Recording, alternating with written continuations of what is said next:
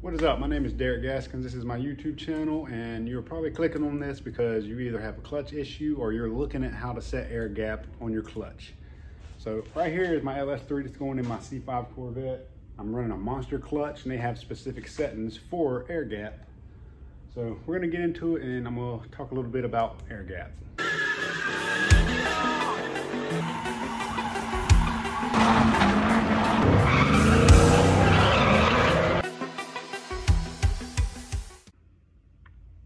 So this LS3 is going in my C5 Corvette. I use this car for drifting. So if you are into Corvette content and drifting, get the channel a follow. Hit that subscribe button for me. But yeah, so air gap. Air gap is gonna be the distance between this fork and the very bottom of your slave cylinder. So as you see, to measure air gap, you have to remove your spring from your slave cylinder. This is a new GM slave cylinder. I took it apart, took the spring off. You have to have this thing down flush, just like that. So what they mean by air gap is your forks on your clutch disc, well, your pressure plate right here. Whenever your clutch wears, these fingers will come out more as the clutch disc material wears down, which is common. And when you're talking thousandths of an inch, a little bit off that clutch material is gonna make a big difference on your air gap. So Monster doesn't like it to be more than 200 thousandths. So what we're gonna do today is we're gonna measure that air gap. Like I said, you have to have the spring off. Be careful taking these apart. So there's two ways of doing this. Some transmissions don't have removable bell housings. There's another way of doing it. You would just come off the block to your forks. So what I normally do is I take another set of veneer calipers or dial caliper, whatever you wanna call them. And this is a pretty machined edge. So your fingers, you won't, if the bell housing was removed, this would go against your fingers and you would measure from here to the block. But you have to keep in mind, you'll see in a minute what I mean by what I'm about to tell you is you have to take the measurements of this and subtract it from the number that you get, because this is adding to your measurement. So I'm gonna show you how to do it with the bell housing on, which is how I'm gonna have to do it. And this being a Corvette, that's a torque tube. And we're gonna call that the transmission in this case. So this is nice and flat. You just wanna lay this up against it. And as you can see, we're coming from this edge to your fingers. So I like to have a set of digital calipers. Make sure they're zeroed out, which it is. And I will go ahead and pull some out. And we are gonna lay this up against here like this. And I usually take it from 2 or 3 different spots. So we're gonna push in. All right, we touched our finger. So we're at 3.206. So what I'm gonna do now is I'm gonna push that back in. Well, I'm gonna leave it. I'm gonna measure from this side. You see it touched. So we're at 3.196. So I just go around and kind of check a few spots. Like that one touches. That one touches perfect. I'm gonna go back to the one I just did. See, we're hitting there. So we're right around 3.2. So I'm gonna write that number down on a piece of paper.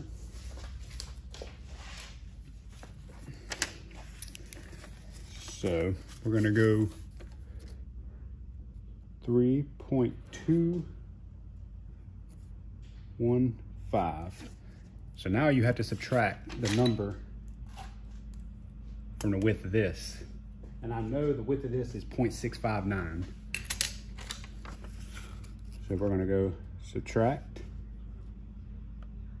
0.659. So we're gonna subtract that and see what we come up with.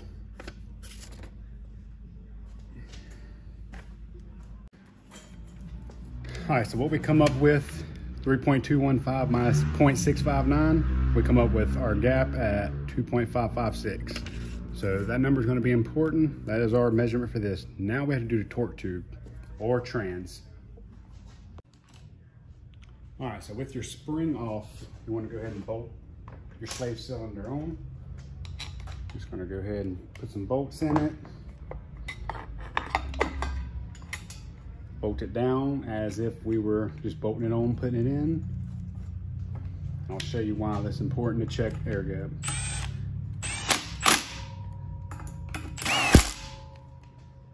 Be real tight because we're going to be coming off quite a few times. So you have to make sure this is 100% down flat or your measurement will be screwed up.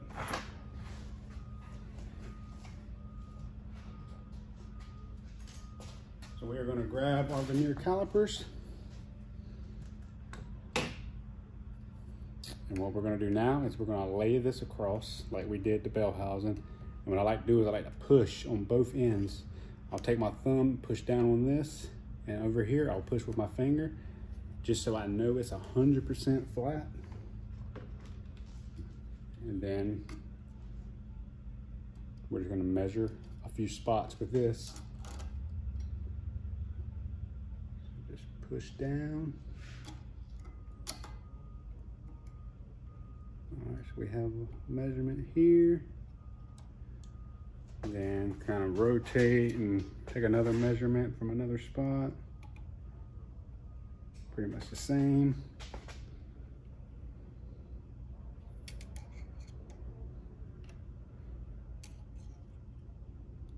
Pretty much the same. So whatever number we have here is going to be our number. 2.889. So we're going to take that number and subtract our 0.659 from that. All right, so we have our numbers. So if we look right here, you always want your bell housing side to be a bigger number than your trans side. So if you have this number that you measure from your trans side more than this, something's wrong. Never want that. So after we subtract our vernier calipers, which is 0.659 for our bell housing, that's the number we got.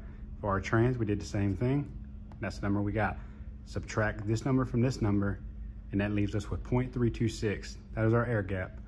Monster doesn't want more than 0.2 thousandths or 0.200. We are over on our number. So now, to get that number lower, we have to add shims.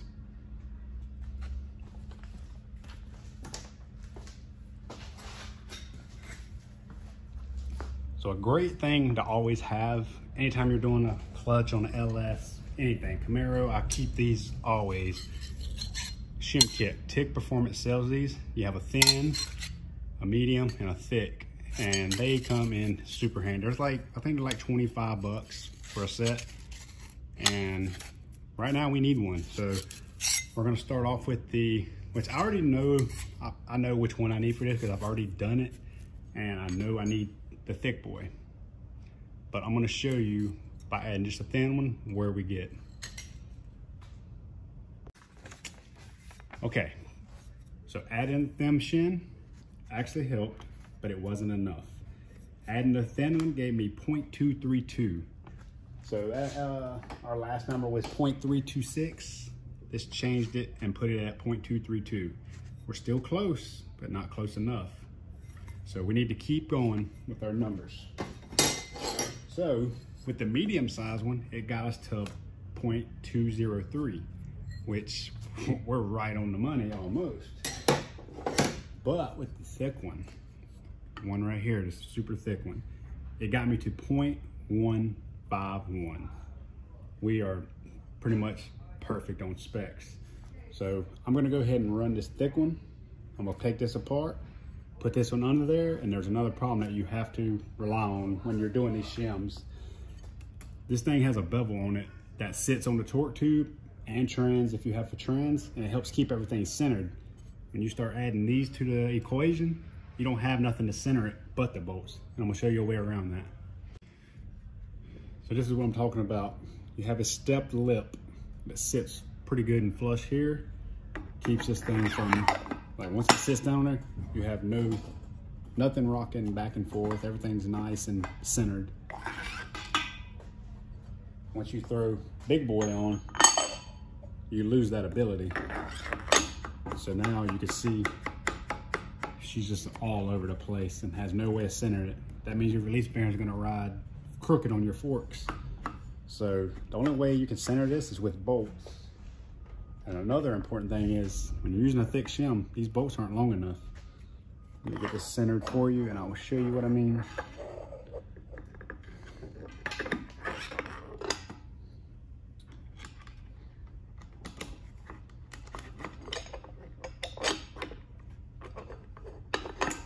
So you see, bolts not even started and it's really, really short. So you have to add longer bolts. So what I have is I found these in my bolt bin. These should be sufficient enough. They're 8mm heads. They're off a Ford, but they're good bolts. So one thing I like to do is I got a bunch of O-rings over here, and I always take the smallest one that's in the set, and I will put it on the bolt threads. And if you look, it won't really fit in that hole too well. But if you can get it to go in that hole like that, then once you start the bolts, that O-ring is actually what's gonna help center everything. So now that I know that O-ring fits really good, I'm gonna run it up about halfway. Go ahead and get this bolt started.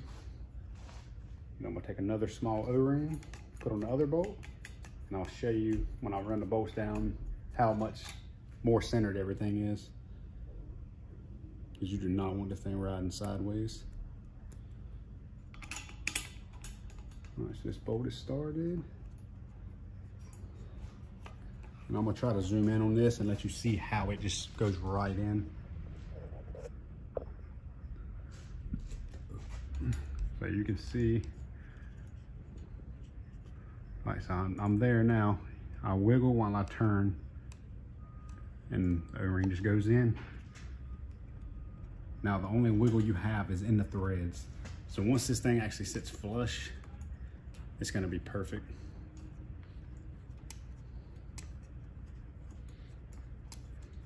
Once you get all the play out of your bolts, see now, the bolts aren't tight, they're not even touching, like the washers still spin, but you can see there's very little play in this. So those O-rings are taking up any bit of play there. So I feel good about this. I think now I can just zip my bolts down, torque them, and we're done. Simple as that. All right, so we're gonna go through the motions of what gap you need and whatnot. So essentially when you add a shim, you're getting this closer on the forks of your pressure plate. So let's say if we were where we were before, 0.326, this is further away. So that means when you put this, say you just call this your trans on, when you put it in, your clutch fingers are pushing this in. So let's say we're at, let's just say 500 thousandths of an inch. And let's say you put it on and your fingers only push this in that far. When you push the clutch, you're only getting that much range. So what that's doing is not pushing your fingers in enough to release your clutch all the way. So with this being further away, this doesn't have as much push because it can only go up so high. So let's just say we're at 500 thousandths and we're here. Let's say you push the clutch, it comes up and it's not pushing your fingers all the way. So essentially, let's say we add 100,000 shim, we're getting a little more and then we have a little more push. So once we get the air gap set to the proper specs for the clutch, this thing is in a good range of motion. So now let's say, like Monster, they don't want no more than 0.06 thousandths of an inch. So what that means is this being too close. So if your gap is really, really like ours right now with the big shim is 151 thousandths of an inch, 0.151. And they don't want to see no more than 200 thousandths of an inch. So let's say we had to shim too much and our air gap was way too tight. What that means is when you put this, say your trans on, the slave is going to be in, let's just say almost bottomed out. So let's say you put it in and there's not enough room here. Let's just say you had that much room with an air gap. As your clutch wears in, like I said earlier, your fingers come out further as your material comes off your clutch disc.